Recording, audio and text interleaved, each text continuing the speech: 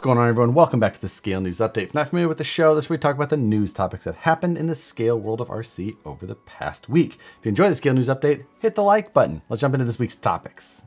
Proline by the Fire was last weekend. I went down Thursday, came back Sunday. It was a fantastic event. The main days of the event were Friday and Saturday, jam-packed with little mini events, well organized, just overall a great feel. Little warm this year, but no big deal. It was just a super well put together event, a ton of fun, and it was a great turnout. Had an absolute blast. I did do video vlogs. I did vlogs that I posted each day. So there was 3 videos for my trip, showing you just a little bit of what the whole thing was like from my side of things.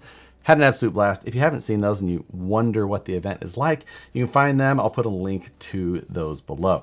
Again, had an absolute blast. Can't stress enough how great of an event that is and how much I encourage you to think about making the trip next year if you haven't already. But while at Proline by the Fire, there was some new releases shown. First one is the Element Bushido. Now this is the Element Enduro platform, the same basic platform that they've had up until this point, but this is a short wheelbase, like 11.8 inches with a Suzuki Samurai body on top. The wheelbase of the full-size Samurai, pretty short, so that's why you see the shortened wheelbase here. But the Samurai was small in all dimensions, so even though they shortened the wheelbase, that body is still very large. It basically goes out to the edges of the 1.9 tires that it has on it. So the body, even though it's supposed to mimic a very small vehicle, is a very large body still. So be ready for that. When you see it, it may look much larger than you have initially thought, being that you have a small Suzuki Samurai in mind. But overall, same vehicle underneath. Does come with 1.9s, which is about the appropriate scale, since the body is probably closer to like a 1/8 scale vehicle. Beyond that, there's not a lot of frills. It's pretty bare bones platform. There's no interior or window wells, anything like that. You just get the body, this Element Enduro chassis that you're used to, and there's a couple of add-on things, like they've got some molded mirrors, a snorkel you can install if you want, a whole sticker sheet. The body comes basically empty and you install the stickers as you wish. The Elements are still one of the cheaper trucks out there, so if you really like a Samurai style, this is the best one that I think we've seen so far. And then if you do like the style of that Bushido, Night Customs, right along with the release of that vehicle, has a whole host of different pieces that you can add onto it. 3D print your own different, rear drop bed, interior pieces, fender wells, a ton of different items that you're going to be able to pick up. So if you've got a 3D printer, you like this one and you want it a lot more scaled out, then this is a combination that's going to work well for you. I believe that these are all going to be on his My Mini Factory. I don't think that they are yet. The posts on his social media say, a sneak peek of what's coming out, but check out the Night Customs My Mini Factory. It'll give you a ton of different vehicle options, as well as this new Bushido. So I'll put a link to that as well in the description below. Next, we did see the release of the Axial and Proline collaboration project, also released at Proline by the Fire. And it was an Axial SCX-10-3 base camp with a bunch of Proline accessories and a new K10 body on top. Now, this is a project that it's like a custom built truck from Axial/Proline, commemorating the 1982 Chevy K10 and the start of Proline, which will be 40 years now. So that is the purpose of this truck. Now, again, it is a bit of a custom truck, and with that comes a bit of a premium price. The underpinnings of this truck are basically an Axial base camp. It's got the simpler base camp style transmission, which I prefer. It does have portal axles, but in addition to those, it's got some Proline aluminum wheels, Proline Hyrax tires. It has the K10 detailed body. Also, it's got the Proline scale shocks on it. Same electronics underneath, I believe. But with all of that, it does add up to a $599 price tag. You do also get a fancy coin with the Proline 40th anniversary thing on it. Beyond that, it does have a lasered and serial numbered motor plate to go along with this package. Again, it's a special edition. It's commemorating the 40th anniversary, and it's kind of a custom truck. It's probably not for everybody. The $599 price tag is going to push some people away. But if you want to be able to pull out of the box a truck that's got some add-ons done to it already, and you like the idea of limited edition, serial numbered, there's only going to be 1,982 for the 1982 year 40th anniversary that it's commemorating. Again, not gonna be for everybody, but they're not trying to sell that many of them either. This limited edition, if you like it, you can have one of the few. These aren't shipping right away, but they are taking orders now. No idea how long the 1,982 units are going to last or where you're going to see them available.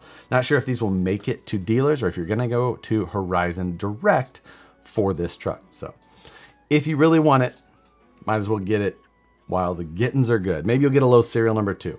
I don't know. You can check out all the details though in the description below. I want to thank Crawler Innovations for sponsoring this month of the Scale News Update. Now, you may know Crawler Innovations mainly for their foam upgrade options that you can purchase for just about all of your vehicles, but Crawler Innovations has also formed the Activated Outlaw series. Now, this is a guideline or rule set for basic competitions that you can easily host in one of your areas. The Activated Outlaw series is a just super basic, easy to follow rule set, and you can go to the website, download free score sheets with the rules. It's just a very basic, easy to follow rule set where you can host just about anywhere without having to tell people what they can and can't run. It makes it really easy. There's a link below to the Activated Outlaw website. You can go, there's a simple button that you can click to download score sheets. They have blank score sheets or score sheets that also have the rules at the bottom to just make it even easier for you as an organizer or trying to get volunteers for judging, anything like that. And if you do need to go shop for foams, don't forget you can use the code Harley10 to save yourself 10% at crawlerinnovations.com. Thanks again to Crawler Innovations for sponsoring this month of the Scale News Update. This week, Vanquish Products released the F10 straight axles as an axle-only kit. These are the same axles that come underneath of the new Phoenix straight axle kit version, but now you can just buy those axles if you like for a custom build or to swap under something else.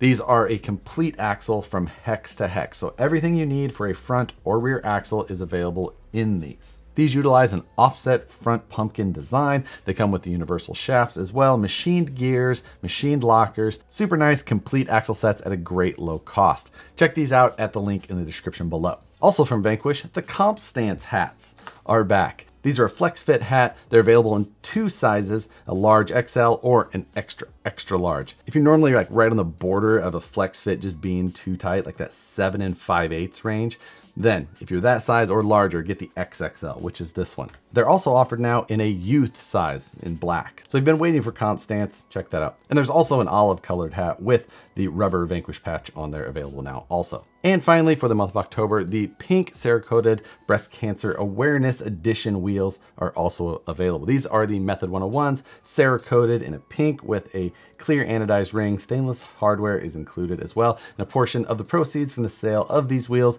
go to the Susan G. Komen organization. So if you're a big fan of pink or just want to support the cause, those are very limited. They were put on the site on Monday. They are very limited. As of the filming of this video, they're still available. Next, SendCutSend.com has added some new services to their business. You can now have your laser cut parts anodized, powder coated, you can have them zinc plated. Countersinking is now being offered as a service as well. They already had CNC bending. So you have parts that are a little bit more complex, or you just want a completely finished part to arrive to you. This is a great option. And they've also recently even lowered their minimums on things. So if you're just trying to get something done quickly, you want to check it out, absolutely go do that. And I'm not just an influencer shill, I'm also a customer. New parts show up today. Go check them out. And I do have a code where you can go save yourself some money. So click the link in the description below, use that code, save yourself some money on your next order, whether you've used the code prior or not.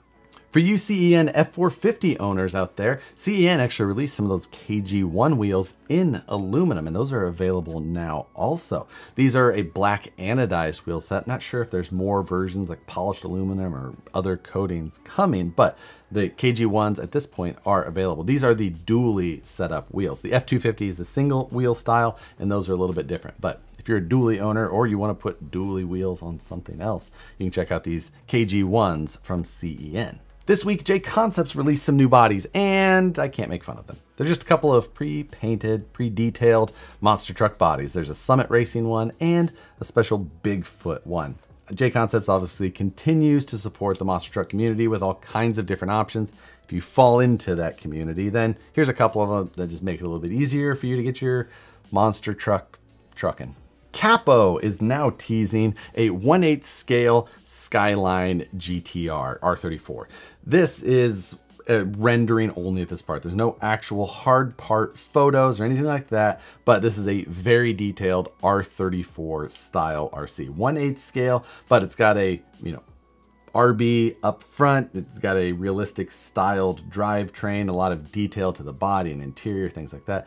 Capo does this style with the off-road scene now. They've got a couple of different Jeep ones. They've got a, kind of a rock bouncer-esque version as well. They're a lot about the detail. Their function is questionable often at times, and durability can be right there with it, but this is an on-road car, so maybe things will be a little bit more in line. Either way, it's very detailed. It's got a very interesting style. It's got like a true steering rack with a servo driven setup. No official information, no price, no real photos. So it's all just, in the computer at this point. Matt and I are both back at our homes. So live stream takeover this Wednesday will happen like normal, 6 p.m. Pacific, 9 p.m. Standard, where we will both be in our normal little rooms. Come check that out. We have a lot to talk about after the 4 days we just spent together in Southern California. An absolute blast was had by all, and Camtech racing was amazing. And then back to the normal style Friday Night Lives, again, as I hear and have a lot of projects to get some work done on. But that's going to do it for this week's news topics. For this week's question segment, last week I asked you what YouTube channels you guys like to watch outside of just the RC area. Had some really good suggestions. I found a lot of people who liked a lot of the same type of content that I did, and saw then some channels that paralleled some that I had never heard of. So found some good entertainment there. I've been binge watching a handful of them. So thank you all for your suggestions. For this week's question, I want to know, where do you go for RC information? Obviously, you can't learn it all on this show. That's not going to get you very far, but where do you go for new RC information, or, just in general? You have a question, where do you go? I want to know. Do you go to your hobby shop and ask? Do you ask a friend? Do you go to Facebook groups? What is it? I want to know where you're learning about your RCs. But that's going to do it for this week's news. As always, I appreciate you guys for watching. Hit the like button if you enjoy these videos. Subscribe if you're not already. Hit the notification bell so you see the videos as soon as they get uploaded. And as always, thanks again for watching, and we'll see you on the next one.